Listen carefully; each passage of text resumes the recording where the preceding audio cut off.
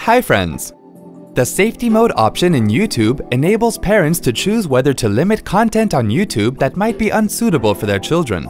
If you wish, you can easily disable it. Here are the steps to turn off YouTube safety mode on your Windows 10 PC. Open a web browser. Type www.youtube.com in the address bar and then press the Enter key.